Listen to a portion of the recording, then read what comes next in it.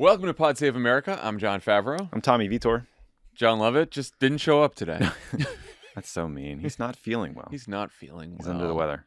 Yeah. He's okay, but he's just, he wasn't ready for a pod today. Yep. He's a little hoarse. A little hoarse. You probably couldn't understand him. On today's show, Joe Biden says goodbye to his chief of staff and hello to more FBI agents. Donald Trump plots his Twitter comeback and struggles to get endorsements. Ruben Gallego will run for Kyrsten Sinema's seat.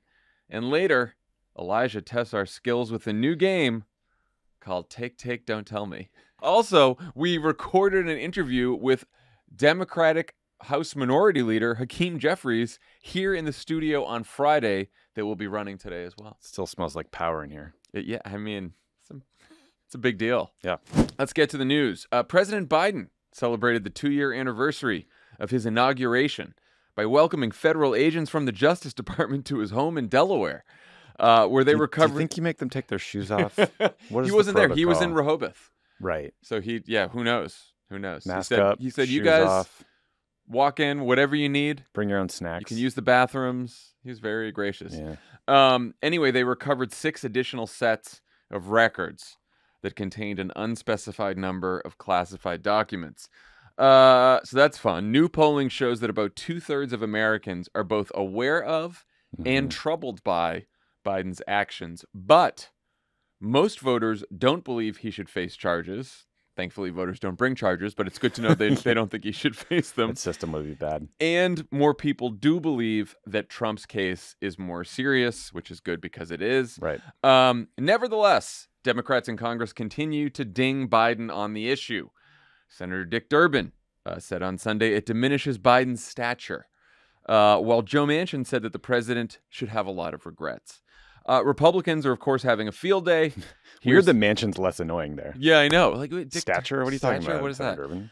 Anyway, Republicans, unsurprisingly, are having a field day. Here's a sampling from Sunday show interviews with Representatives Mike Turner, Nancy Mace, and James Comer. You know, clearly he's become a serial classified document hoarder. Why did he have these? Who did he show them to? I mean, the only reason you can think of as to why anyone would take classified documents out of a classified space at home is to show them to somebody. No, there's very little information about Biden. I mean, these documents were hidden for 5 years. We have very little information, whereas with the former president, everybody knows that those documents existed. They knew where they were. They knew where they were located. Well, there was information that was presented to the let me public stop you there. about We didn't know where they were located. For example. It did take us, they defied a subpoena. It Well, took the a search FBI, warrant. the DOJ, In fairness, they didn't know. Yeah. We need to know now who had access to those documents because our national security could be at risk. Well, is this treason? I mean, I just want to applaud our editing team there for those cuts. Like, yeah, it's hilarious. I mean, to argue, that was Nancy Mace, by the way. She is not like super MAGA. No. And to argue that she was trying to argue that Donald Trump's is actually better than Joe Biden's situation because we all knew he was hiding the classified documents in his beach house. And we knew that because he refused to give them back, which is why FBI agents raided his house. Today we learned that a former Philadelphia mob boss was at Donald Trump's beach club and he took a picture with the president. So I think it's safe to say that those documents were less secure than the stuff at Biden's house. And by the way, I am glad that the team ended the cut at Maria Bartiromo asking, is this treason? What happened after that was even James Comer, who is the head of the Oversight Committee, Republican head of the Oversight Committee, was speechless after Bartiromo's question. Like, he couldn't even bring himself to say, yes, it's treason. Yeah, she is nuts. A few Chardonnays away from being Judge Pirro, unfortunately. So, Tommy, Biden said last week to reporters about this, there's no there. I know you guys covered this last week on Pod Save the World, but as someone who has dealt with a lot of classified information, never at my house. I know that it's scattered across your multiple residences. You were over there. What do you think of this most recent discovery, and how serious is this situation? We'll get to the politics in a second, just from a national security standpoint. I think you mean the 13-hour unconstitutional raid by jackbooted feds. Merrick Garland's thugs. FBI Stapo. That didn't quite work. Which I'm sure. By the way, have you heard that they probably planted documents at Biden's house? They gave them time to plant 5 more pages over the weekend. Those takes were for my Tucker Carlson reel. So what we know, right, is that the White House said that DOJ found some classified records from Biden's time as vice president and from his time in the U.S. Senate. So if we're talking about this from a national security perspective, I mean, like a big chunk of classified material is supposed to be automatically declassified after 25 years. Oh, so we're getting there. There's not like a ton of risk. There was some like pre-Iraq war documents sitting around the house, right? I mean, Can I ask you something? I would imagine that Biden would have had access to classified documents while he was in the Senate because he was chair of the Foreign Relations Committee for a while. Do other senators like what? Everyone has a clearance. I think that if you're on the Senate Foreign Relations Committee, you probably get access to more stuff. Although they all look at it in a skiff in some office down there. The Intelligence Committee people have access to much more highly sensitive stuff, the compartmented covert action programs, CIA budget, et cetera, et cetera. So I don't really know what was found. On the previous tranches, I think I read that one document was top secret. The rest were secret level. So I'm not ready to say there's no there quite yet. It seems like there was some there, some over there, a little more over there. There were multiple there's. Yeah, there's a little bit and there. multiple there's, yeah. But secret level papers from 2006 are not as risky as what we know was in Donald Trump's house, which were hundreds of documents, special access programs, human intelligence, like really sensitive stuff at this club full of grifters. Foreign intelligence agents have been arrested at Mar-a-Lago. We got the Philly mob boss guy.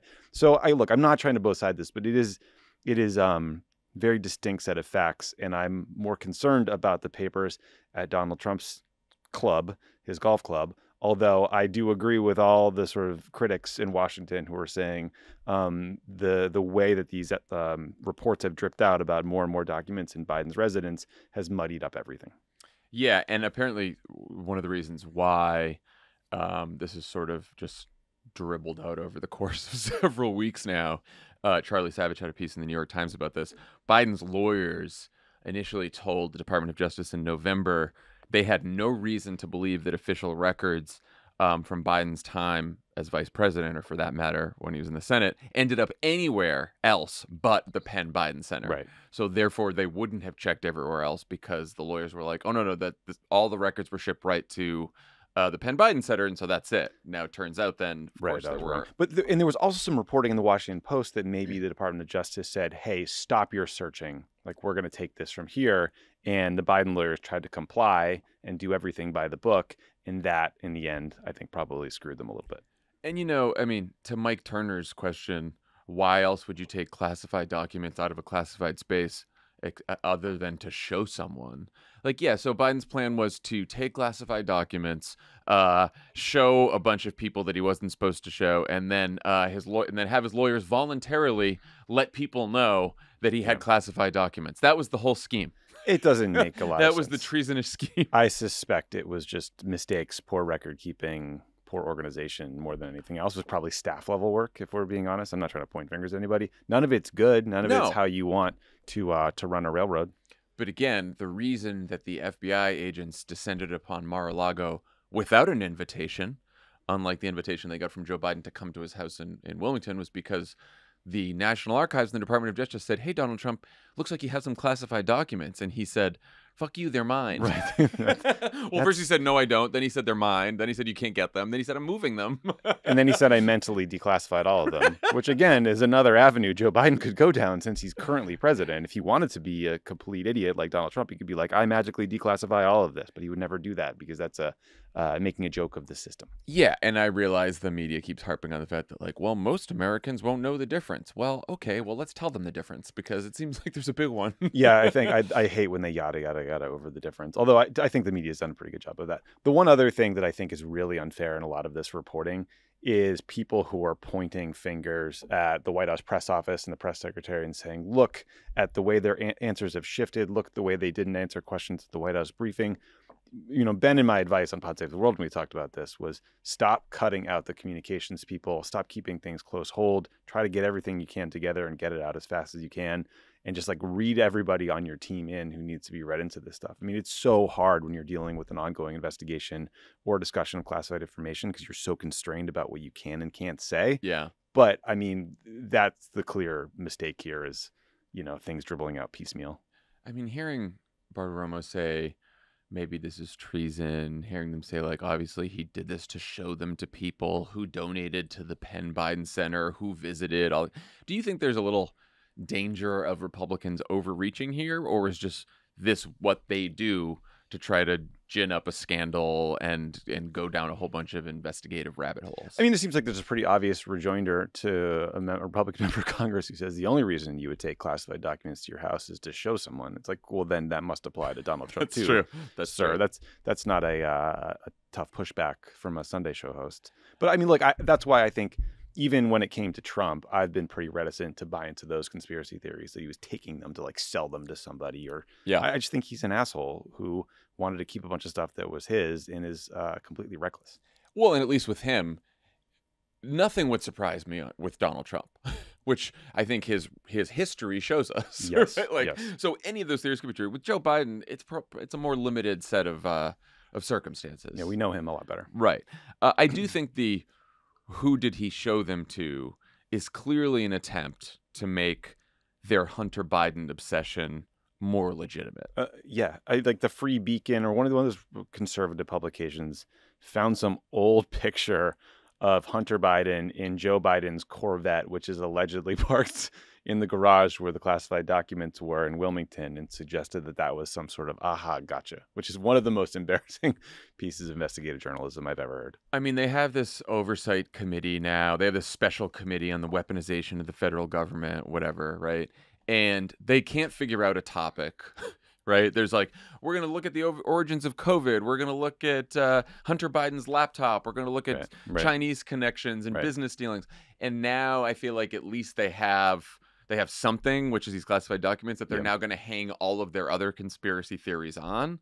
I don't think they'll be very adept at this, but it'll be grist for the right-wing media for the next however many months. Yeah, it could become the Christmas tree upon which they hang all their little MAGA ornaments. I think the minute that the Republicans won the House, we knew that oversight was going to become a big problem in sort of digging for whatever they can find, whatever dirt they can find for any investigation. This definitely, as you said, I think provides the Republicans a path that at least seems interesting and newsworthy to the press and feels new, as opposed to just like, I don't know, yelling the same things about the border. Although I think at the end of the day, for most voters, like an issue like immigration and the failure to fix our, the border or immigration policy is probably like a more salient topic than any of the stuff we're talking about. And that goes for Donald Trump too. I agree with that as well.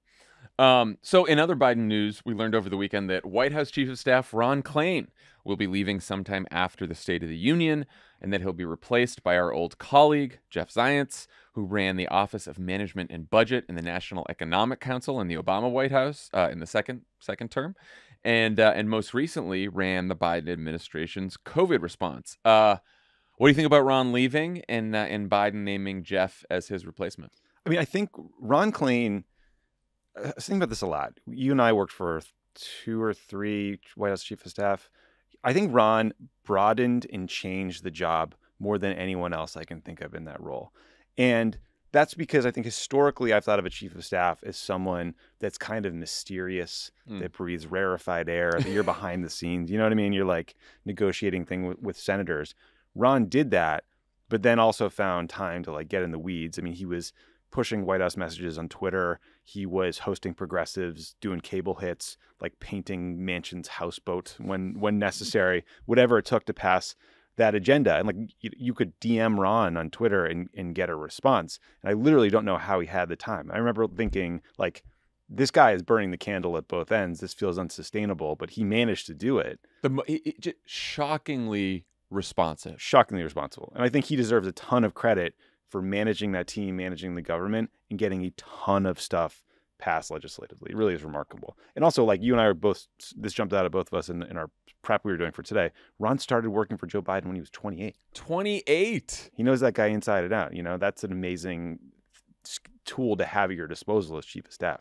I will say, I've always liked Ron. I got to work with him closely during debate prep for when Obama prepped for the re-elect debates. And I was like super impressed with how he ran that and ran debate prep, and have been impressed with him ever since.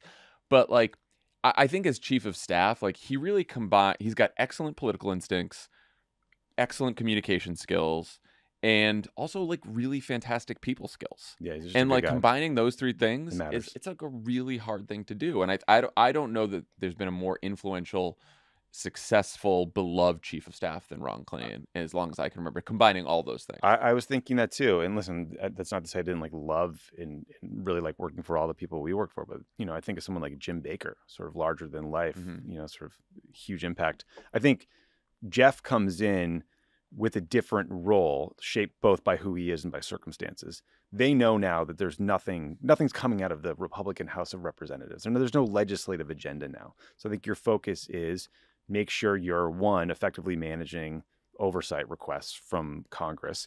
That then frees him up to just kind of to run the government. And part of running the government that I think people don't get is, you know, you have laws that were already passed. You have to make sure they're implemented properly, right? So when you pass the IRA, the big climate change bill that they eventually got passed, that's not the end of it. The executive branch needs to make countless decisions and create all these regulatory frameworks to make it workable, right? You need to determine what kinds of cars are eligible for the tax credit that you can get in the next couple months if you buy an EV. So I think he'll focus on that. He's a management expert.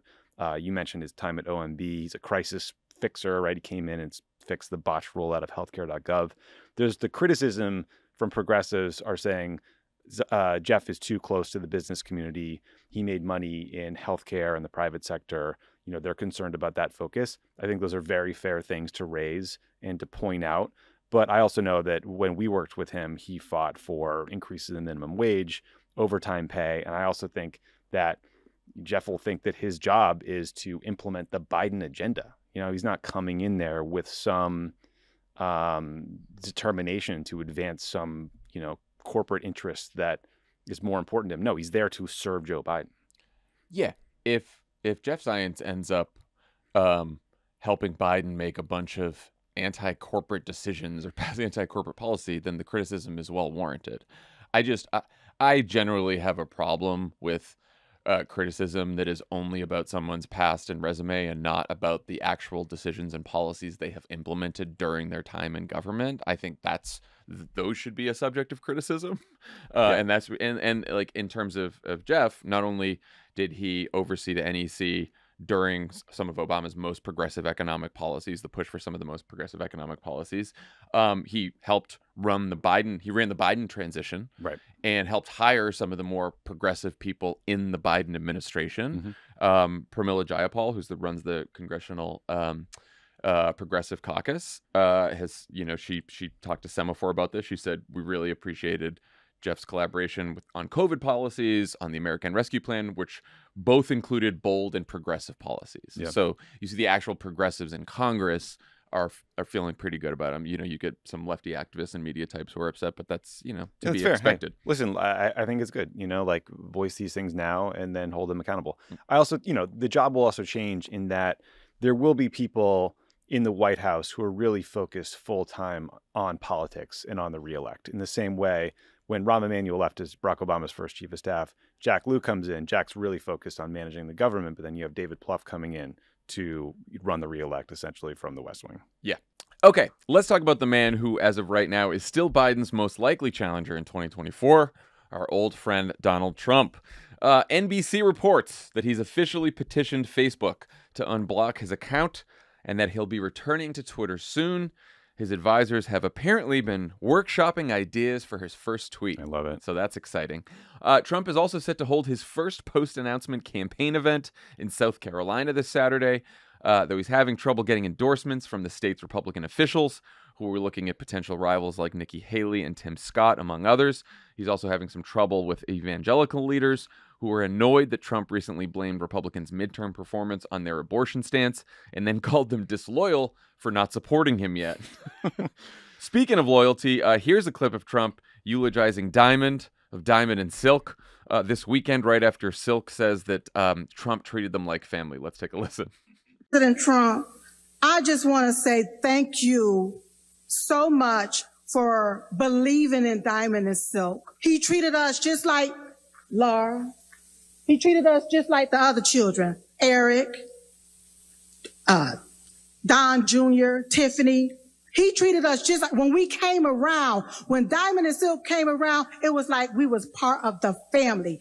You know, the world has lost one of its brightest stars, real star, but I see that we have another star who is equal to, but she stepped up and she is different. I'm serious. I thought I knew them both. I didn't. I knew Diamond, but I didn't know Silk at all. I just learned about Silk. You're fantastic. In fairness, that is the weirdest comment. In fairness, that is treating her like he treats Tiffany. Well played.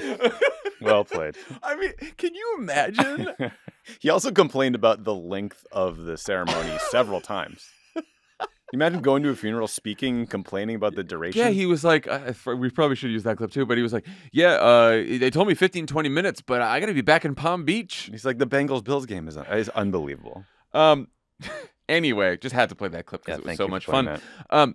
Do you think that Trump being back on Twitter and maybe Facebook, they should make a decision any day now, I guess, will help him in the Republican primary?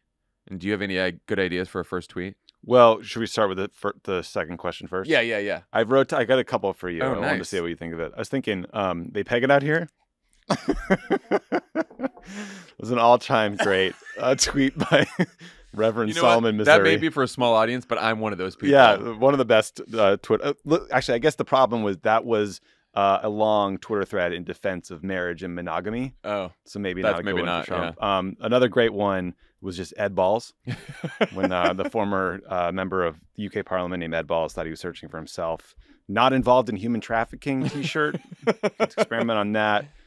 Ray Allen had some doozies. Well, there's a good one. In 2013, a woman named Patricia Lockwood tweeted at Paris Review, "So is Paris good or not?" And I thought that was a very funny one. I think he should just start attacking Elon Musk. I think he should just go to war with Elon on Twitter, just to sort of kick up some. Just sort of really sort of split the. Like when you go to jail, you got to shank the toughest guy. Yeah, kind of like Alpha Dog on Twitter, which I could see him doing. Alpha Troll. That's what I'm hoping for. That's really good. I don't know. Do you think it'll help him in the primary? I asked Sarah Longwell this on the last on our last episode. Well, she's smarter than me, so what was her take? I mean, I'll tell you mine first. Another Kenyon College grad. That's right. That's right. I mean, I think getting back on Twitter will greatly improve his ability to shape media narratives, but that Facebook is ultimately more important in terms of reaching that base. Just because, look, the guy truths up a storm, and they're very funny and weird, and I never hear about them. Like, there's a bunch in the research we were doing for today that I just couldn't believe that they were real. You know, I texted you when you're like, "Is that real?" I'm like, it's in our research. I was like, I can't believe that's actually real. He technically has more Twitter followers than Facebook friends by a long shot, 88 million to 34 million on Facebook. But I bet way over half those Twitter follows are bots or dead accounts or just garbage. Yeah, but I think he's just not getting the attention he craves from Truth Social. His interviews aren't even going as far. Like, I do think the power of Twitter in general in a Elon Musk world is sort of ebbing a little bit in terms of like the media's assignment editor. You know, I think we could do a whole other episode on that. It's not working as well. But I think that for him, he needs attention right now. And if he's on Twitter and he's tweeting all the time, and the Republican primary will be like, you know, by this spring, the Republican primary will be in full gear, and then, you know, I think he'll get a little bit more attention. It'll probably help. I don't think it'll help him in the general. Yeah. If he gets that far, but I do think in the primary it'll help him get attention. Yeah, I just think it helps him drive the narrative, make the conversation about him. And his opponents are still these mealy-mouthed idiots like Mike Pompeo, who's polling at 1%, who will tweet things like, "Character and leadership are the same thing," and think that that's some sort of like subtweet that's going to help him. And it's not. We've talked about DeSantis. They're not good at this. We've talked about DeSantis a lot, but like the non-DeSantis other potential Republican challengers in 24 are really a pathetic bunch. They're very lame. Like, I don't know what they're thinking. I watched Nikki Haley clips on Hannity from the weekend. I just saw them on Twitter pop up, and she just sounds like. It was very like Jeb Bush, like 2015 kind of, here's my talking points and my prepared lines that my consultants gave me that I'm going to drop right now. Like, she's like, you know, like what they say, may the best woman win kind of thing. And then she's like, we lost 7 of the last 8. Republicans lost 7 of the last 8 presidential election popular votes, which I thought was interesting. But I'm like, where's the Nikki Haley base of support? I think Trump proved to everyone that I think in the 2015 primary, Trump proved to the base that he was the one who would own the libs the most by doing it all the time. He would attack everybody as hard as he could from the very beginning. He would punch his opponents in the mouth on debates, when normally in politics you kind of like baby step your way into really going after your opponents. He was like, no, I'm just going to go at them as hard as I can. And no one else really threw a punch back at him until the very end. And it feels like they're all kind of walking into that same strategic mistake again. I think like if someone wants to beat Donald Trump, you've got to fight him and go at him and go hard and be relentless. And no one's doing it. Yeah. I mean, what do you make of his challenges with evangelical leaders and South Carolina officials? You think it's indicative of a broader problem, or do you think these folks will just come around if the base stays with Trump? I just think that these so-called faith leaders worship at the altar of power, and they might say they're sitting it out for now, but once they see some momentum gathering behind somebody, any candidate, that's where they will go. And I'm sure they all think Trump is a bad person, but they only care if he advances their agenda of white Christian nationalism and banning abortion, targeting LGBTQ people, and yelling about gay M&Ms or whatever like culture war thing is on Hannity tonight. Yeah, I'm just not going to be looking too closely at the endorsement primary on the Republican side. I'll be looking at sort of the polls of Republican voters. Trump is in the rare position of being a former president who will probably not have the support of his party's establishment. But remember, last time he didn't need it. No, he beat them.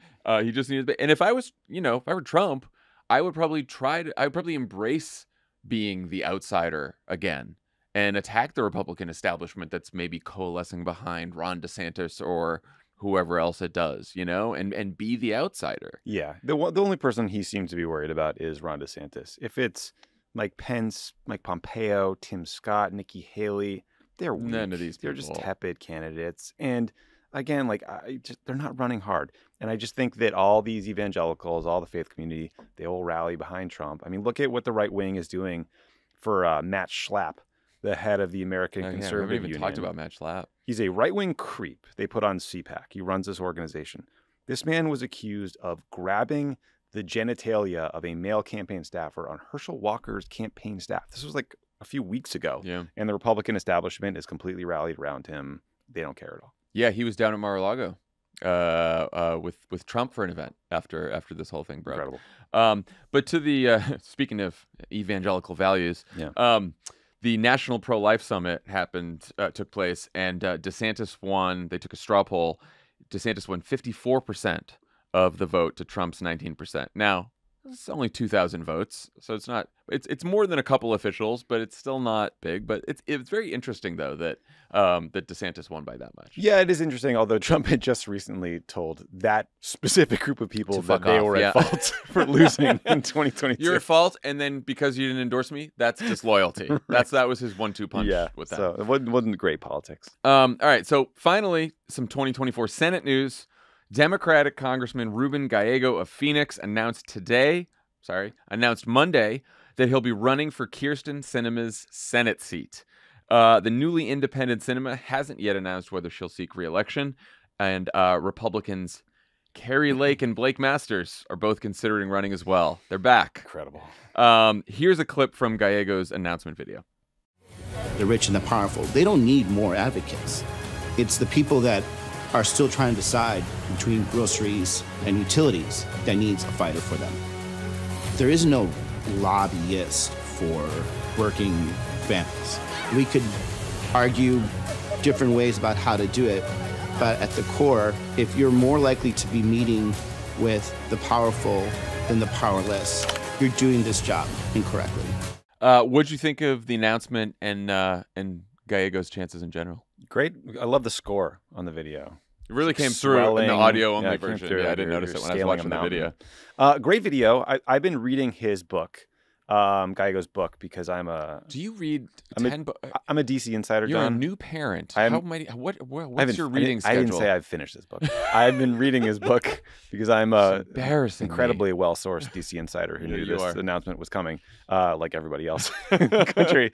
He's an incredible story. I mean, he grew up dirt poor, single mother with 4 kids, not only absent, but an abusive father. The guy just like willed his way into Harvard somehow. Yeah. Didn't fit in culturally because it was too many Kushners and basically kind of like got asked to leave for a semester. Signed up for the Marine Corps, served in Iraq, served in a unit that's unbelievable casualties and just horrific combat, and has come out. You know, the book leads with him talking about like going to find a friend who's really struggling with mental health disorders. He's dealing with PTSD. I mean, it's an amazing bio. I think the thing I like a lot about Ruben Gallego is he talks like a human being. Yeah, I was gonna... Just a regular person, for better or for worse, politically. I'm not saying this like, you know, he seems like a very cool guy who would be fun to get a beer with, which was the old test. And the contrast of that video and who Ruben Gallego is with Kirsten Sinema, like strutting around Davos with the mooch or whatever, doing whatever they do there, or, you know, Carrie Lake still on her weird I didn't lose campaign, Blake Masters being the single most repugnant human being ever focus grouped. I mean, I like his chances. What about you? Yeah, I like his chances. Look, I think that if it's a 3-way race, right, and we don't know about Sinema, if she's going to run yet, but if it's a 3-way race, the math is unforgiving for either Sinema or Gallego. Not impossible, but really tough. There was a public policy poll from December that Gallego's campaign and waiting at that point put out, and it had Carrie Lake at 41%, Gallego at 40%, Sinema at 13%, and they argued, I think persuasively in that memo, that the spoiler here would be Sinema if she runs, because she has no path to win. And I think that is true. I think if there's a 3-way race, and it's Gallego, I mean, I don't think another Democrat's going to run in the primary, at least a serious challenger. But if it's Gallego as the Democratic nominee, Sinema as the independent, and the Republican, like, I don't think there's a path for Sinema in that situation. I think it's either the Republican or Gallego. Yeah, well, I hope you're right. I mean, I think clearly Gallego's going early because he wants to clear the field and raise a ton of money. That primary is in August of 2024. Oh, is it? Yes, it's so far from now. That's a long time. But Kirsten Sinema, I mean, she left the Democratic Party and she became an independent because she knew she would get smoked by Gallego in a primary. So I think I have some questions like, what does the DSCC do here? Are they forced to help her in some way, or at least not get involved to keep her from completely leaving the party, not caucusing with the party so we lose our majority? It's tough because, and I think they asked Durbin this when he was on the Sunday shows talking about Joe Biden's stature. He was like, oh, it's too early and blah, blah, blah. But if it's in August of 24, then I don't know how many other Democrats will run in the Democratic primary, but you could see the DS being like, okay, we're going to hold on because we don't want to get in the middle of a primary. But if it's just Gallego and he clears the field on the Democratic side, I don't know. If I was the DS, I'd be like, yeah, we're the Democratic Senatorial Campaign Committee. We are here to support Democrats. Kirsten Sinema, well, it's nice that she caucuses with the Democrats. Nothing against her. She's just not a Democrat. And so we're going to support the Democratic candidate in the race. Now, I think that will also depend on other polls. If they come in similar to the PPP poll, and how much money Gallego raises. Now, I'm going to go out on a limb here and say he's going to raise plenty of money. She has a ton of money right now. Kirsten Sinema, because she gets it from all the hedge fund people that love her. But I think that he will have no problem raising money because I think progressives, not just in Arizona, but all across the country, will want to donate to this campaign. Absolutely. I'm right there with them. I just want to sit down with her and just be like, hey, what do you want to do in life? What gets you fired up in the morning? I think we saw what she wants to do in life at Davos. I think hanging around rich people and opining on deficits and debt that's what she likes. I really think that's what she wants to do. Yeah. Which makes me think that I think there's an outside chance that she doesn't run. I mean, it doesn't seem very fun. I don't think she's held a town hall in the state in 2 years. Doesn't seem like she likes the job. I wouldn't like the job either if I was getting criticized by everybody all the time, but some people just, I guess, want to be in elected office. There's always been something like, obviously her and Manchin have been pains in our ass, our being the Democratic Party for the last couple of years. But like, there's always something about Manchin where I'm like, you know what? It's very possible that this is just like, it's who Joe Manchin is. It's what he believes. He's representing West Virginia. He's a conservative Democrat. That's it, you know? And I don't have to like that. I don't. But I think that is who Joe Manchin might be. With Kyrsten Sinema, like, she was a Green Party person. Right. She's gone back and forth so many different times. Like, I really do think she's more in it for Kyrsten Sinema than she is for any kind of, like, I don't know that her beliefs are really. I'm confused by them. That's for damn sure. I'm very confused. By certainly confused why you'd be a Democrat if you don't want to help working people with, lower prescription drugs or, I don't know, raising taxes on super, super rich hedge fund people. I mean, look, if I were to sum up the number of times that Manchin and Sinema turned me into like a red-faced, rage-filled monster, I think Manchin wins in a landslide. But to your point, I get his politics. He's in a Trump plus 39 state. He's in a Trump plus 39 state, and I don't know why I'm going on a Joe Manchin appreciation. You love the guy. Yeah, but the guy is now one of the least popular senators in the country. He's facing re-election in 2024, and then helped Joe Biden. He cast the vote for the biggest climate change legislation in decades. I know. So I'm just saying, it's weird. Okay, and then his chief of staff left to become an oil lobbyist. Right? Yeah, exactly. So it's all weird. It all kind of makes sense. But back to Gallego, you were just talking about why Sinema's embrace of the wealthy. I do think every time you read a story about Gallego, it's like, oh, he's a progressive challenger to Kyrsten Sinema. I think he doesn't want this to be an ideological race, and you can tell because that whole video and the part we played was all about she's standing up for wealthy interests and I'm standing up for people. And it's going to be very, and our friend Rebecca Katz, who worked for John Fetterman, is on this campaign as well. It's going to remind us of the way that Fetterman ran against Dr. Oz, which is not in an ideological way, but much more in a economically populist way. And I think Gallego's very good at that. Yes, and with a ton of bio to sort of show, sort of credential those values. Like 100%. This is who I am, this is where I'm from, that's why I believe these things. And I think that's the strongest message you can have. And like you said, he talks like a normal person. When he was on, I remember when we interviewed him on Pod Save America in like 2017. He finished the interview with me and Dan, and I was like, he could be like a 5th Pod Save America co-host. He said that's how he talks, and he's going to come back on the pod this Thursday. He's going to be on. We're going to interview him this Thursday. So Dan's going to grill him. Fingers crossed. We'll see.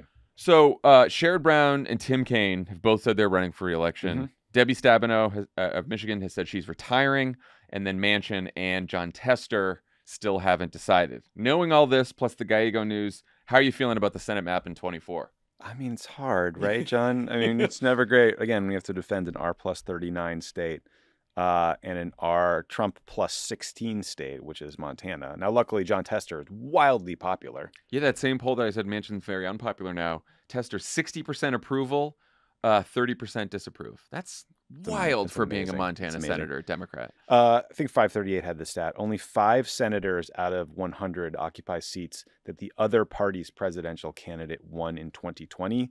3 of those are red state Democrats who are up in 2024, Ohio, Montana, and West Virginia. So numerically, it's a very difficult year for us because Democrats are defending 23 seats. Republicans are defending 9 seats. The only thing that really counts as a pickup opportunity for Democrats is Ted Cruz again in Texas. Now, hope springs eternal with that asshole. Or Rick Scott in Florida, who is, just a singularly repellent human being. So again, Florida's tough. It was a tough story at the Washington Post over the weekend about the utter lack of organizing your infrastructure in Florida. That was so tough that I skimmed it. Cruz is also underwater, as he has been for a while. I'm of that crew. Like, I'm actually most worried about Manchin keeping that seat, or Manchin might not even run again. Chuck Todd asked him about that over the weekend, and he ruled out running for governor. He did not rule out running for Senate again or running for president potentially, which is interesting. Well, he gives you one and then he takes one away. Right, yeah. But you could see if he does run for president or he just doesn't run at all, it's because he's going to look at that. He's at 40% approval, 53% disapproval in West Virginia. Governor Jim Justice might run, who's very popular there. So I think that'd be a really tough race for him. Sherrod is a fantastic candidate. Obviously, like, we were all disappointed when Tim Ryan didn't win, and in fact, lost by a similar amount than to Biden did in 2020. But Sherrod Brown is an incumbent, and Sherrod Brown is a survivor and has won many times in that state before when it has still been a reddening state. Look, in Tim Ryan, he ran a great race. He deserves a lot of credit. He outperformed what I think a lot of pundits, myself included, thought he could do. Yeah, he did a few points better than Biden, I should say. That said, I think Sherrod Brown has proven to be a singularly talented politician in terms of forging and keeping a connection with working class union voters in Ohio. And I don't know, he seems like he's been able to fend off some of the culture war focused fights that Republicans draw other candidates into. Now, it's a tough state. Trump carried it by 8, I believe. So it'll be very hard, but it's sort of like putting one of your best fighters out there. And battle it out. And for all of these races, it depends on who the Republicans nominate, as we've seen and as we just saw in 22, in addition to Ohio Republicans perhaps nominating another very extreme candidate. The other 2 Democratic senators with tough reelects, Tammy Baldwin in Wisconsin, Bob Casey in Pennsylvania. Wisconsin and Pennsylvania haven't exactly been putting up mainstream Republicans. No, they have not. In recent and again, times. 2 incredibly popular sorry, again, 2 incredibly good candidates there. Bob Casey, I know, is dealing with some health issues, but I think Pennsylvania is also trending in a better direction.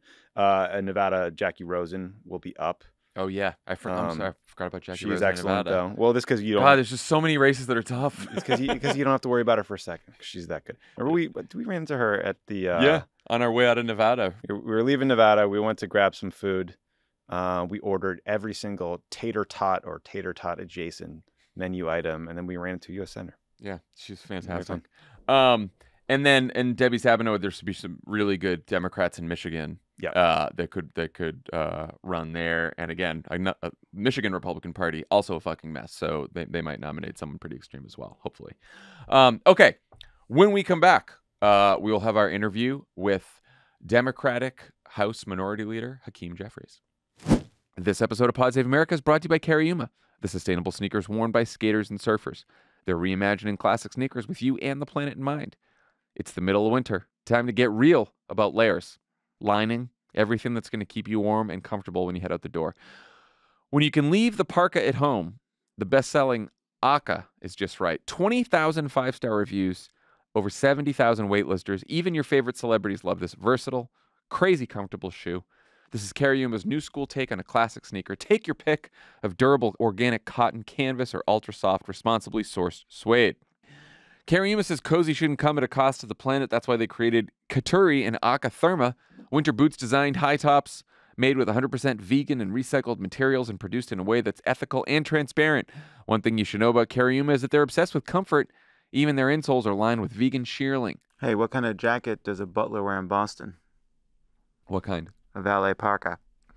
My God. For every pair of sneakers sold, Cariuma's team plants 2 trees in the Brazilian rainforest. When I was a kid, I used to think they were called Parkers, because people were just saying Parker because I'm from Boston and everyone was using the accent. Oh, yeah. That makes sense. Real thing. For a limited time, Pod Save America listeners can get an exclusive 15% off your pair of Cariuma sneakers. Go to cariuma.com/crooked to get 15% off. Pod Save America is brought to you by Blue Land. If you're anything like most people, setting grand resolutions for the new year never works. It all feels so daunting. So try this instead. Start small and think about all the little habit changes you can make one step at a time.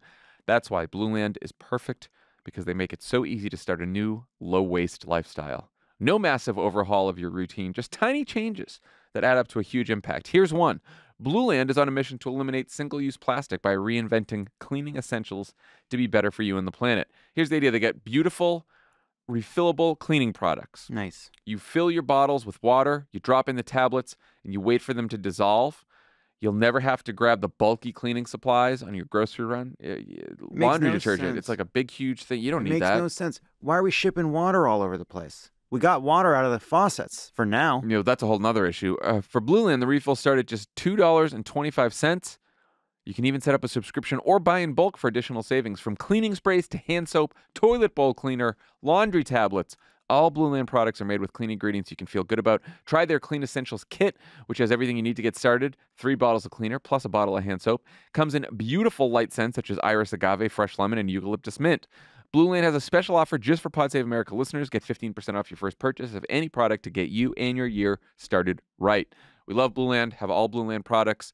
Refill them up. They're great. You only have one set of bottles, so you don't have to keep throwing out plastic bottles, which is terrible for the environment and annoying. To get 15% off your first order, go to blueland.com/crooked. That's 15% off your first order right now when you go to blueland.com/crooked. That's blueland.com/crooked. Pod Save America is brought to you by Article. What better way to start the new year than with a refreshed, newly decorated home? Article has everything you need with their stunning range of living and dining room furniture and decor. Love Article. We have lots of Article furniture here at Crooked Media. It looks great. It's affordable, easy to set up, comes really fast. You don't have to wait for a long delivery. We get some chairs, we get some couches, we got it all. Article is the easiest way to make your space look beautiful. They combine the curation of a boutique furniture store with the comfort and simplicity of shopping online. Article's team of designers focuses on beautifully crafted pieces, quality materials, and durable construction. They're dedicated to a modern aesthetic of mid-century Scandinavian, industrial, and bohemian designs. Article has fast, affordable shipping, is available across the USA and Canada, free on orders over $999. All in-stock items are delivered in 2 weeks or less. Article cuts out the middleman and sells directly to you. No showrooms, no salespeople, and no retail markups. Save up to 30% over traditional retail prices. Article's offering our listeners $50 off your first purchase of $100 or more. To claim, visit article.com/crooked, and the discount will be automatically applied at checkout. That's Article, ARTICLE.com/crooked for $50 off your first purchase of $100 or more. Joining us now is the minority leader of the House of Representatives, New York Congressman Hakeem Jeffries. Leader Jeffries, welcome to Pod Save America. Good morning. Great to be here. So, minority party in the House doesn't usually have that much power. This majority can barely find common ground with each other, let alone Democrats. Their plan seems to be, launching investigations and creating crises. What's on your to-do list for the next 2 years? And what do you think you can accomplish in an environment like this? Well, we're committed to trying to find common ground whenever and wherever possible with the other side of the aisle to make progress, right, for the American people. That's why we were sent to Washington, not as Democrats and Republicans, as Americans fundamentally, to do a job for the American people. So, we continue to extend the hand of partnership to the other side of the aisle to do reasonable things to advance the ball for the American people. And we can get into the specifics about what that could look like. But we will combat extremism whenever and wherever it's found. And I think the first issue that's going to be in front of us is to make sure we don't default on our nation's debt for the first time in American history. And we know that there are Republicans who want to essentially hijack the debt ceiling issue in order to extract painful cuts to Social Security and Medicare. We're going to draw a line in the sand. Social Security is not negotiable. Medicare is not negotiable. And we are not going to negotiate with hostage takers. So that has to be done. We hit the debt ceiling yesterday. And so we need to deal with this issue quickly and efficiently, and then we can get on to doing other things in pursuit of common ground with the other side of the aisle. Have you or your team had any discussions with some of the more moderate Republicans in the House who are maybe sitting in Biden districts about a discharge petition? We haven't had those specific discussions yet, although, as you point out, a discharge petition is one possible avenue. I think the most important thing that can be done is that Kevin McCarthy should just bring a straight, clean debt ceiling bill to the floor of the House of Representatives, confident that every single member of the House Democratic Caucus would support it, but we would need 5-6 handful of reasonable Republicans to do what has consistently been done for approximately 100 years in terms of dealing with the debt ceiling issue. It's been done under Republican presidents, whether that was Reagan, Bush the father, Bush the son, Trump 2 or 3 times. I believe Democrats helped do it. And this relates to debts that the country has already incurred. Has nothing to do with future spending issues. Let's have that debate. but we're not going to allow that debate to unfold with a gun being held to the head of the American people. So, I mean, Kevin McCarthy kind of seems like a guy who drove off a cliff and he's still like turning the wheel like it's going to help. Does it help that Trump is out there this morning saying Republicans should not cut Medicare, Republicans should not cut Social Security as part of the debt ceiling hostage taking? Do you think that will influence House Republicans? It's possible. I think the most important thing is that the American people have earned Social Security and Medicare, paid into it their entire lives, worked to get to a point where they can retire with grace and dignity. And there's just no circumstance where we should be even having a discussion, particularly as it relates to the full faith and credit of the United States of America. Specifically to your question, I do think that as it relates to some of the extremists on the other side of the aisle, perhaps what Trump has to say on this issue could be meaningful. Although, as we saw, during the opening week of the 118th Congress, even Trump's perspective as it relates to McCarthy didn't fully sink in until after 15 votes. And they wouldn't take his call. Well, so didn't we just go through a whole fight where Kevin McCarthy promised he will never do what he should do? You just said this is what Kevin McCarthy should do. He never does what he should do, and he just promised he won't do it. So what happens then? I mean, he said he won't do it. So then where do we go? Well, Kevin McCarthy says a lot of things and That's then true. does something else. That's a good point. And so, the reality is on this issue, I think perhaps the business community has consistently weighed in and suggested that a default on our debt would be catastrophic, highly problematic, unprecedented, and could collapse the economy, send it into a tailspin, a deep recession, if not worse, not just the U.S. economy, but across the world. My suggestion is he's not necessarily going to do the right thing, perhaps, as it relates to preserving Social Security and Medicare, but there are other reasons why people come to a conclusion, and perhaps in this instance, the business community can prevail upon my friends on the other side of the aisle. Didn't those friends ever come up to you kind of quietly, be like, "I'm really sorry about these freaks"? Like, I can't believe it. This is not what I ever wanted. I can't say it publicly, but man, these are freaks. I haven't heard the word freaks being used, but okay. I understand why you might characterize some folks using that type of colorful language. They certainly, in my view, are extreme. Yeah. And I think the American people have seen that over and over again, and we've been very clear on a variety of issues. We believe in a woman's freedom to make her own reproductive health care decisions. They're extreme on abortion care. They want to criminalize abortion, impose a nationwide ban. We believe in Social Security and Medicare. They're extreme on it. They want to blow it up. We believe in democracy. Apparently, many of them don't.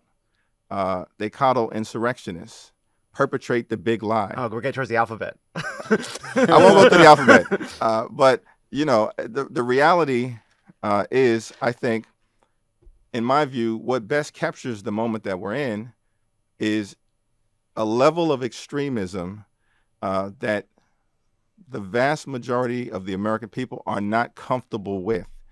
And our job moving forward is to continue to contrast that with who we are as Democrats, people who are committed actually to making a difference in the lives of everyday Americans on issue after issue after issue. So you've said no negotiating over the debt ceiling. Biden has said that.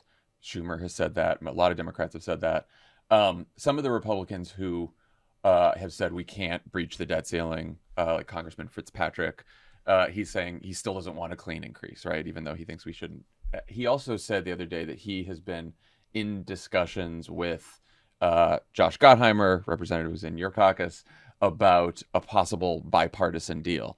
What do you think about what Gottheimer's doing there? And I do think one way you guys could get pulled into negotiations is with people in the Democratic Party, like Manchin's been saying this in Davos, and Gottheimer could be pulling you guys into negotiations. What do you think about that? Well, I haven't had a conversation with Josh about this, but I think he also understands generally, as do all of the members of the House Democratic Caucus, that you cannot have a legitimate negotiation with hostage takers, people who are trying to leverage a moment that could result in catastrophic consequences for the American people, a default on our nation's debt for the first time in our 247-year history as a country. can't have a negotiation about anything in that context if you don't have responsible people on the other side of the aisle. I think at the end of the day, Kevin McCarthy probably understands, as Mitch McConnell understands, that we can't go down this road.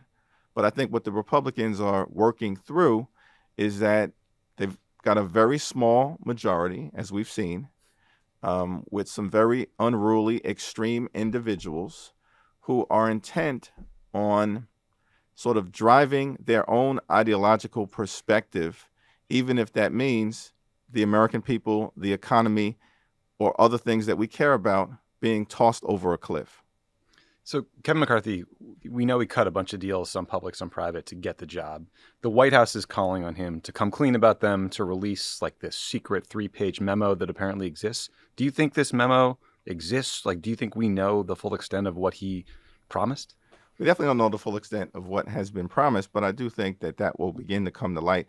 Many of Kevin McCarthy's own members have expressed an interest in trying to figure out what was promised to some of the more extreme elements. Now, I think at the end of the day, the reality is we can either figure out a way on issues like the debt ceiling, on government spending, avoiding a shutdown, the Farm Bill, reauthorizing the FAA. These are things that we have to do this year, and we've got to, or this term, and we've got to find a way to find a reasonable group of Republicans interested in governing, not burning down the House, so that we can advance the ball for the American people. And hopefully, Kevin McCarthy will be able to corral his folks to try to find that kind of common ground. But that remains to be seen because of the extreme nature of so many folks on the other side of the aisle. Jamal Bowman, your colleague, has suggested that maybe Democrats could use some of the things Kevin McCarthy gave away to get the job, like the motion to vacate, which allows any member of Congress to force a vote on basically firing him as Speaker. Do you think, is that the kind of good trouble that the Democrats want to get into, like putting forward the motion to vacate? Well, the motion to vacate issue, we had a very different process that was in place. Once the House elects a Speaker, the House should elect a Speaker for that term. That's kind of my view of it. But different decisions were made in terms of the motion to vacate, and we'll see how that all plays itself out.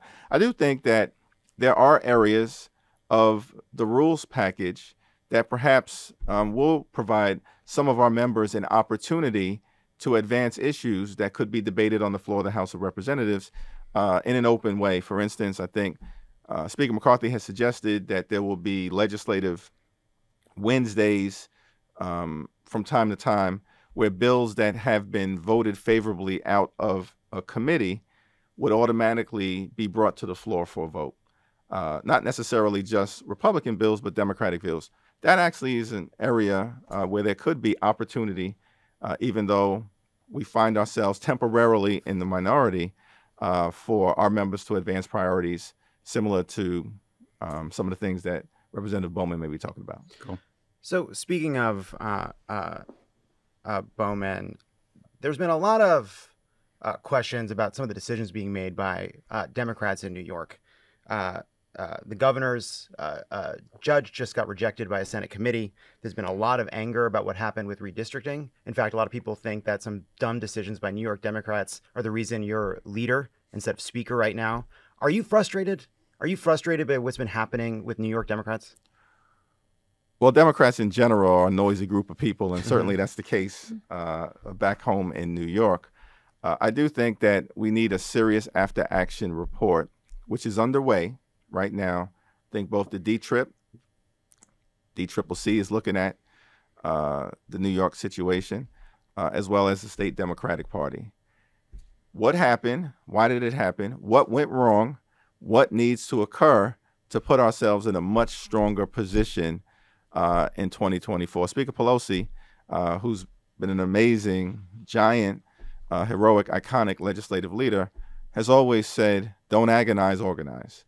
And at the end of the day, my view is we can't agonize over what happened and what may have occurred had things gone differently in New York, and a variety of different factors came into play. Certainly, the fact that there were challenges at the top of the ticket in the governor's race, which was much closer than many of us have expected, and the closest governor's race, I think, since 2002, and had some challenges in suburban Long Island and in the Hudson Valley. There were consequences for our candidates, and that may be a starting place to figure out how we can improve upon our performance. And like someone like, say, George Santos was probably beatable. Probably could have figured out a way to come up with an argument against George fucking Santos. Yeah, which version? Yeah, that's the hard part. Just one last question about this. So it's been this strange fight over this judge. You have Hochul basically going up against unions now. A lot of progressives being angry about having this fight. You got drawn into this fight. Can't imagine you're happy about it. Yeah. Is it time to move on? Is it time to just put a new judge up here? Or should we keep this fight going, you think? Yeah, well, hopefully back at home they're going to be able to work this out. Both the Senate Democratic Conference in partnership with Judge Hochul, with Governor Hochul, part of the challenge, I think, is that it's a convoluted process by which Governor Hochul can actually choose and nominate someone to be a chief judge. She can't just figure out who's the best person and put that name forward. There is a committee. Most of the membership of that committee was controlled, as I understand it, by the prior chief judge and the prior governor. And then they recommend, I think, 7 names. And then Judge Hochul, I don't know why I keep calling it Judge Hochul, Governor Hochul has to choose from that group of people. And she chose a judge, and my view was, all right, he should have a full and fair hearing, which has just occurred, and then an up or down vote on the floor of the New York State Senate. And it's going to be what it's going to be. And at that point, he either is voted favorably by the body or he's rejected by the body, and then we can move on. Okay. Your A to Z speech where you handed the speakership to Kevin McCarthy has gotten quite a bit of attention. 2 questions on it. How long did you take to come up with the word xenial, and can you use it in a sentence? Well, xenial was the toughest word. I was good. Yeah. The whole time I was waiting for, I'm like, what's he going to do with X? That was the only option that seemed available to me. Xerox. Xerox. That's all I got. Xerox. Xylophones in schools. Oh, yeah. But, I think we as a country should adopt a xenial approach. There we go. To welcoming people in pursuit of the great American dream. Nailed it. It's all Nailed up it. here. Just I don't have quality of life issues with that good either. I like that one. You can run it by Lovett next time for edits. Best piece of advice Nancy Pelosi gave you about this job? Take it day by day, decision by decision. Have a plan. Always be prepared to make a decision, but have a plan and then go out and execute it. Is Schumer texting you? Is Schumer calling you a lot? He doesn't text. He doesn't really text. He doesn't text. Exactly. Is he calling you all the time already? We speak a lot, but frustrating? No, it's not frustrating. Well, Leader Schumer has always been a very active senator, even back at home in his capacity as, initially the junior senator and most recently the senior senator. So I'm used to regular communication. This is now a different level because of the implications of what we both are navigating. Pelosi wanted to try to get him to text. She said in an interview with him, like, if you texted, we wouldn't have to talk so much. He still rocks with a flip phone. Yeah. And so amazing. I respect that. Right, you got to respect it. You're a very powerful guy. You know a lot of powerful people. Can you talk to someone about these email and text fundraising ads from the Democratic Party? It's always the end of a quarter. They're always trying to scare me. There's got to be a better way, right? Well, I do think that there's an urgency that we've all been dealing with. And so, we can have a discussion about, the appropriate level of communication in terms of trying to raise the dollars necessary in the moment that we're in. And I understand why you would raise that. But the reality of our journey in this country is this is a next level situation that we're confronting. Just the last few years, the Trump presidency, Trumpism, longest government shutdown in American history, 2 impeachments, an insurrection, a once-in-a-century pandemic, a shutdown of the economy, and then, of course, Democrats being able to come together to actually deliver for the American people in a big way. American Rescue Plan, Infrastructure Investment and Jobs Act, CHIPS and Science He's not Act. stopping these texts. No, he's really nice to these fundraising people, these fundraising consultants. Gun safety legislation, first time in 30 years. Inflation Reduction Act. My only point is a lot's going on. Okay. There's a lot to talk about. There's a lot to communicate on. And there's an urgency to the moment. Me, I would donate more just to get fewer To texts. get less. Yeah, There should be. It should be. Yeah, you should be a Schumer option where it's you like don't get ad-free texted. Hulu. It's like there should be Democrat Plus, and then they never fucking talk to you. I'll give you whatever you want. Just leave me alone. Quick question, no wrong answer. Do you have any classified documents in your house? No. Okay, cool. Say that Good stuff. On that. So speaking of fundraising, George Santos, your colleague in New York, we recently learned that he stole money from a veteran, raising it to pay for care for a dying dog. Is there anything we can do about this guy, George Santos, who made up an entire life, career, everything to get into Congress? Yeah, I mean, George Santos is clearly not fit to serve in the United States Congress. He's a complete and total fraud. Now, we're constrained to some degree by the constitutional requirements. One, basically, someone has to be seated if they meet the age requirement, the residency requirement, and a citizenship requirement. Mm-hmm. Remains to be seen whether he's actually a citizen or not. I mean, I think his whole life actually is under exploration and examination right now because he's basically lied about everything. But there are multiple investigations. Federal government appears to be investigating U.S. Attorney from the Eastern District of New York, Nassau County District Attorney, Queens County District Attorney, Ethics Committee. Brazil wants in. Brazil wants in. He may be on Drag Race next season. And so a lot of people want him. And so we'll, I mean, I think we'll be through this Santos situation sooner rather than later, but we've got to let these investigations play themselves out. They'll follow the facts, apply the law, and let the chips fall where they may. Fair enough. Leader Jeffries, thank you so much for joining Pod Save America. Come back again. Thank you. It was great. Pod Save America is brought to you by Outerknown. Have a New Year's resolution to shop sustainably for 2023? I know you do love it. Always. Outerknown offers comfortable men's and women's clothing. They're the first brand founded on a total commitment to sustainability. It's quite a claim. Products are made from organic or recycled materials that feel amazing and never go out of style. Outerknown only works with factories that pay fair living wages and provide safe working conditions. Sustainability is at the heart of everything Outerknown does. It's the driving force behind the brand.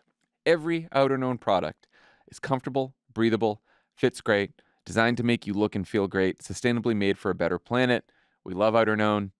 Tommy wears those sweaters like every day. Can't stop. Can't Won't stop wearing them. Wears them in 90-degree weather. It's really weird. Yeah. The blanket shirt's super comfortable. So They got great comfortable. jeans. Go to outerknown.com/PSA25 today, and you'll get 25% off your first order. That's outerknown.com/PSA25, spelled outerknown.com/PSA25 to receive the 25% off discount code. Check them out today, outerknown.com/PSA25, and don't forget to use the promo code on the page for 25% off. Pod Save America is brought to you by ZBiotics. We all have busy lives these days and can't afford to waste a day stuck on the couch because of a few drinks the night before. ZBiotics is the answer we've all been waiting for. ZBiotics Pre-Alcohol Probiotic is the world's first genetically engineered probiotic. It was invented by PhD scientists to tackle rough mornings after drinking. Here's how it works. When you drink, alcohol gets converted into a toxic byproduct in the gut, and it's that byproduct, not dehydration, that's to blame for your rough next day. ZBiotics produces an enzyme to break this byproduct down. It's designed to work like your liver, but in your gut where you need it most. Just remember, you got to drink it before you drink alcohol. Always drink responsibly and get a good night's sleep to feel your best tomorrow. It can't help you with the sleep because I used ZBiotics Friday night. I didn't get enough sleep because I was out too late, but I woke up feeling tired, but didn't have a rough morning for the usual reasons you do after you drink too much. Right, of course. So it worked like a charm. But Like I a could have charm. slept a couple more hours. It's funny people say work like a charm. Charms don't work. I don't know what that, I don't even know what that means. Give ZBiotics a try for yourself. Go to zbiotics.com/crooked to get 15% off your first order when you use Crooked at checkout. ZBiotics is backed with a 100% money back guarantee, so if you're unsatisfied for any reason, they'll refund your money, no questions asked. Remember to head to zbiotics.com/crooked and use the code Crooked at checkout for 15% off. Thank you, ZBiotics, for sponsoring this episode. Pod Save America is brought to you by ZipRecruiter. Are you hiring? What type of role are you hiring for? Maybe you need to hire someone to wear many hats, which can be challenging. Or you might have a simple position to fill, but it's taking forever to find someone who's a great fit for your company. Whether you need to hire a civil engineer in New York, a pediatric nurse in Nebraska, an attorney in Colorado, or even a mascot in Missouri, ZipRecruiter can help you find qualified candidates fast. And now you can try it for free at ZipRecruiter.com/crooked. From accountant to zoologist and everything in between, ZipRecruiter's matching technology finds people with the right experience for your job and presents them to you. Bring me to the tigers, says the zoologist who was supposed to be an accountant.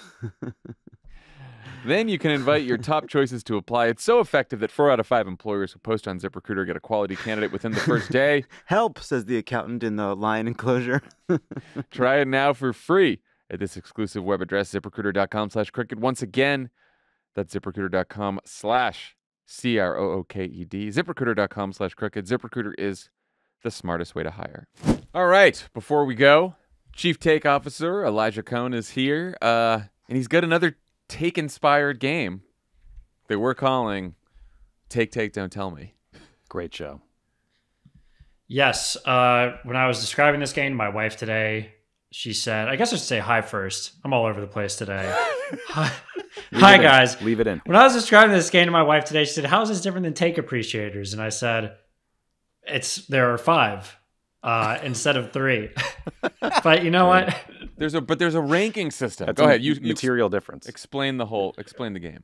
There's a ranking system. There's a twist. Okay, so there's a ranking system. I'm going to read you guys 5 news stories, 5 takes. You have to rank them from best to worst, with the worst being number 1. You can use our political scale as an aid here. Here's the catch.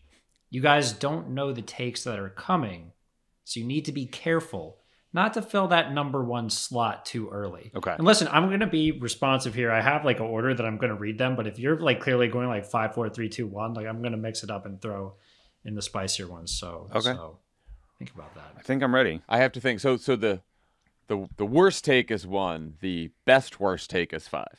Yes. Least offensive. Least offensive take is 5. Okay. Got it. Yes. That's a tough. Okay. So I can't repeat. There can't be 3 2s. No, that's the whole part. trick of it. Yeah. Okay. And then at the end, we'll grade how we did, see if we want to reevaluate. Okay. This ranking. We're gonna grade our ranking. Yeah. Okay. Let's start here with NBC News. Not normally an offender in our take pieces here. This is a piece from Jeffrey Bellin, who wrote a book about mass incarceration. The headline is "The Road to End Mass Incarceration Could Begin with Mercy for Some January 6 Rioters." This piece argues that Biden should pardon thousands of prisoners, including some of the January 6 rioters, because it could jumpstart an era of mass decarceration. Among these arguments includes, quote, Biden would push his primary critic, Donald Trump, into a corner. Trump vowed to pardon all the January 6 defendants. By commuting sentences for at least some of those who didn't interfere with police, Biden would force Trump, who claims to back the blue, to either endorse his action or narrow his talking points to pushing for pardons for prisoners who assaulted police. Oh, that's just a convoluted one. I'm going to give that a 4 because I think I'd love to see President Biden do more pardons and commutations. I think that our prison system, our justice system is terrible and needlessly throws way too many people in prison for way too long, and pardons are good. So we have to both agree on one, right? Is that the deal? Yes, you guys need to come to consensus. You guys need to come to consensus, and I would say, don't you agree? Honestly, you made a persuasive case. I think sick. I'm there with you for 4. No, because I think it's a terrible idea. I think the political idea behind it too, the political strategy behind it, that you're somehow going to like outflank Trump, it's ludicrous. Is very silly. Assuming there's logic. Yeah. I don't know that pardoning a bunch of violent rioters is somehow going to kickstart the era of mass decarceration either. I don't see how one leads to another. I think these things should be evaluated on the individual merits. So each individual, guilt, if each individual rioter like makes a case that they should get a pardon, that's one thing. But and some is doing a lot of work here. I assume it's some smaller proportion of a rather large number. I think there's probably some people that are just straight up stone cold morons who wandered in there and are getting like 30 days in jail or something, and maybe you let those folks go. Right. I think I use the term violent, so I think the ones who were there's some obviously who were who committed greater offenses than others in the rioters. So. Okay, Tommy Vietor thinks January 6th rioters should be freed. God damn it! This is playing the whole time. All right, so this is 4. So we have we have 1, 2, 3. We 5. have room for one more that can be that can be even less offensive than that, and then they all have to be worse. Okay. All right. Well, let's see about this one. This one's a little bit of a curveball. This next one, it's attacking Donald Trump from the right. We were talking about Trump earlier and how he do in a Republican primary. This is a piece from Town Hall, extremely right-wing website called Trump's COVID Vaccine Blind Spot. Here's a quote from the piece. "Pride is a hell of a thing. It's making Trump run for a third time. Trump's pride has unfortunately extended to another point, Operation Warp Speed, a Trump-initiated endeavor that began early on in the pandemic and ended up with Big Pharma delivering several under-tested COVID vaccines to market. These vaccines, as we all know now, turned out to not only fail to do their primary thing, which is stop the spread of the disease, but they also arguably hurt and even killed far more people than they saved." I mean, 1 or a 2 to it's me. This is the question is if we leave room for worse. I know. I feel like Elijah's gonna. He's got something up his sleeve. I think we should to it. Yeah. I think it's pretty bad though. First of all, killed more people than they saved is madness. It's just fucking nuts. That's not true. Please look at China where they don't have all the vaccines. I'm also very sick of they were supposed to stop the transmission. Like, yeah, when it was the original Wuhan variant, they did stop the transmission. When it fucking mutated to Omicron, they couldn't do it. That's not the fault of the people. That's the fault of the fucking virus. What do you guys make of what Trump has to deal with here in his re-election? Oh yeah, no, I think that cynical folks like Ron DeSantis are going to purposely try to run to Trump's right on this issue because they think that's the he already is, right? Yeah. I mean, he won't say if he got boosted, I think, or he wouldn't put out footage of his vaccination. I'm still sticking with 2 because I think you got one more nastier take up your brawny man sleeve there. But I like any take that vaccines killed people or were under tested or bad is just a ridiculous foolish. It's got to be. Jared Kushner did nothing wrong. Okay. Yeah. Oh, off to a hot start here. Let's mark the halfway point with a clip. We have a clip teed up. Wow. I will go ahead and set this up here. Tucker Carlson has been on a heater in defense of heaters recently. This is a clip from the Fox News host last week defending big tobacco and big nicotine. Have a listen. Why do they hate tobacco? And it's not because it causes cancer. They don't care about your health. They closed the gyms during COVID. Anyone who closed a gym during a pandemic that killed people who were fat clearly doesn't care about your health at all. They hate nicotine. They love THC. They're promoting weed to your children, but they're not letting you use tobacco or even non-tobacco nicotine delivery devices, which don't cause cancer. Why do they hate nicotine? Because nicotine frees your mind, and THC makes you compliant and passive. That's why they hate it. It's a real threat to them. This guy's just out of his mind. It's a very Tucker way of doing it, because he's like, the nicotine doesn't, it's the smoke causes lung cancer, but not the nicotine. And it's elitism. I'm actually comfortable with it being a 3 Yeah, I could make it a 3 or I could make it a 1. I think convincing another generation of people to smoke cigarettes and die from cancer in service of your culture war moment is one of the most disgusting, cynical things you could ever do. And I hope Tucker Carlson never gets cancer and dies, but having watched someone do it, it makes me very, very mad. Yeah, on a deep level. I mean, I have to listen to it again to be sure, but I think it was a very typical slimy Tucker way of talking about it, and that he noticed he didn't just come out and say that like smoking doesn't cause cancer or smoking is safe. Like he sort of it frees your mind. Frees your mind. Well, the nicotine frees your mind. What about the smokeless products? And then he started saying, give him a 3. They don't care about your health because they closed gyms during COVID. So he doesn't directly say it, which is why I'm kind of. He's such a schmuck. You ever seen the picture of Sean Hannity jeweling between commercial breaks? No, it's very funny. That's cool. All right, let's 3 it. Although now we're really gonna need a bad take. I know. Oh shit. Oh yeah, you got a 1 and 5 left here. That's a tough place to be. All right, buddy, bring it. All right, hold on. I'm just gonna recap the list real quick because I'm writing it down. At number 2, we have Trump vaccines kill people. Number 3, nicotine frees your mind. Number 4, January 6 rioters should be freed. You know what? I'm okay with that so far. Yeah, so far so good. Yeah. All right, here we go. Number 4, a piece from Yahoo News. Why'd you say it like that? I don't know, but I liked it. I'll tell you why I said it like that after I read it. Okay. The piece's headline is Senator Kyrsten Sinema dressed as a sheep at Davos and made everyone else look like fools. This piece describes Davos as, or as you guys just said earlier, this piece describes Davos, which is an economic forum of the super rich, as a colorless throng of left-wing conformity. I said Yahoo News like that because I didn't expect this much of a right-wing take to be on Yahoo News. It notes that Kyrsten Sinema contrasted the rest of Davos by wearing white when they were wearing black suits. Here's a quote. Sinema represents the old left that once celebrated originality and nonconformity. For it, she was censured by her own party and then driven out because she did one of the most radical things you can do in American politics today. She reached across the aisle. I hate this person. I know. I hate who wrote this.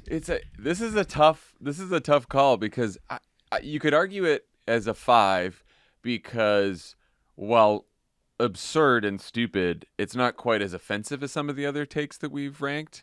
Or you could argue for 1 just because it's so fucking ridiculous. Was this take defending or criticizing Davos as an institution? That's sort of what I couldn't suss out. I think he said Davos is a collection of. Yeah, it was criticizing Davos for being like too left. Like it represents the conformist left. It's the right-wing populist critique of Davos, right? A bunch of globalist elites. I mean, okay, yeah, sure. Davos, a place where you can host a panel on press freedom with Mohammed bin Zayed or some Gulf autocrat, but sure, tell me more. I don't know, man. 5 or 1, I could go either way on this. Much like sort of the leftist horseshoe theory thing with the far right. I don't know what to do with this one. What do we think? Do you think he's saving the heat for There's the end? There's got to be a heater by the end. All right, let's do a 5. Let's do 5. Davos. Let's give us our number 1.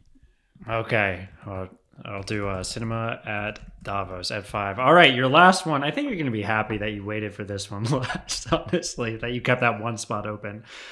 This is by far the most requested take I've ever gotten in doing any segment about takes for the show. Wow. It's a tweet from Steve Malloy, a Fox News contributor. He was responding to a piece in the New York Times from Ezra Klein, who was writing about clean energy. And then he was refuting using clean energy with these 2 points. I was going to say, so far this seems pretty banal. Random contributor hitting back at Ezra Klein over clean energy. Let's hear it. Here are his counter arguments. He's got 2. Quote, number 1, wind power made the transatlantic slave trade possible. Number 2, modern clean energy has been a disaster. It's really for that. Oh my God. That. You know what? We did it. 1. We succeeded. I'm glad we waited. Holy shit. I'm glad we waited. That is. Well, wow. Like any good Elijah game, you come for the laughs and you leave disturbed. I'm really proud of our list. All right, our final list here. Number 1, wind power powered the slave trade. Number 2, Trump vaccines kill people. Number 3, nicotine frees your mind. Number 4, January 6 rioters should be freed. Number 5, Sinema's a radical at Davos. I like that. Honestly, Fantastic. It's where it There we should be. go. Perfect. How do we think the segment worked? I loved it. So far, so good. I'm excited to bring Lovett in next time, and because I think he's gonna have some thoughts, Some opinions. some strong opinions. I think that's likely. Elijah, Chief Take Officer, you did it again with another great take game. That was a great time. Yeah, I can add it to the pantheon. And Hakeem Jeffries, thank you so much for joining us, and we'll talk to you on Thursday. Bye, everyone. If you haven't tried Crooked Coffee yet, now's the time to do it. It's very good. It's very good. Every order supports Vote Save America's Every Last Vote Fund to make sure every vote fund. Sorry. Every order supports Vote Save America's Every Last Vote Fund to make sure every voice can be heard. Head over to crooked.com/coffee. Give it a try today.